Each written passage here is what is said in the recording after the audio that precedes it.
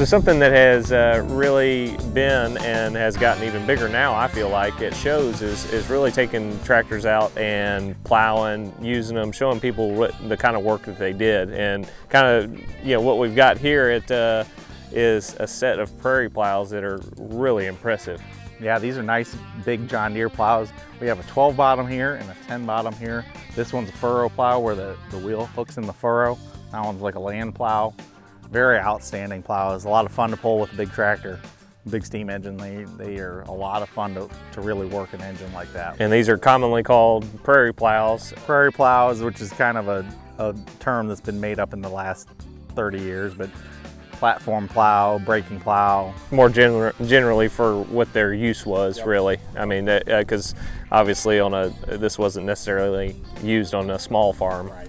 And not on an every year basis either. I mean, they did what they did back then, is bust the ground with one of these and then come back in the next year. And use some of the smaller plows. Definitely like a sod busting plow out in the prairie. Yeah, yeah.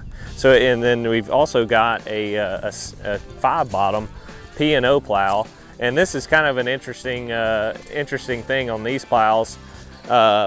These are actually wood pegs that they put in there inside, and it's to break away in case it gets caught on a rock or something in the field. That way you don't actually bust the entire plow. That way that'll break away, the plow will flip up, and it'll save it from being broken and having to replace it. This is actually a mechanical lift plow where it's got a lever you trip, and there's a gear train that is ground driven, and it'll actually mechanically pick the bottoms up.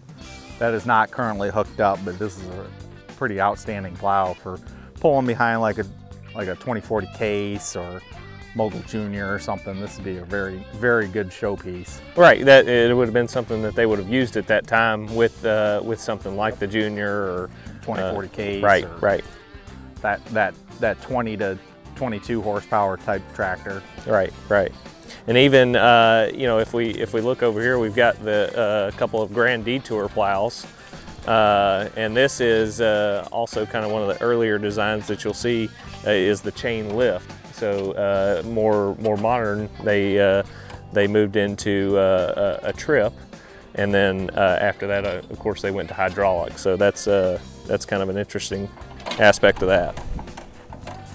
So these plows are actually all part of the Graham Sellers collection that's going to be selling here at auction coming up.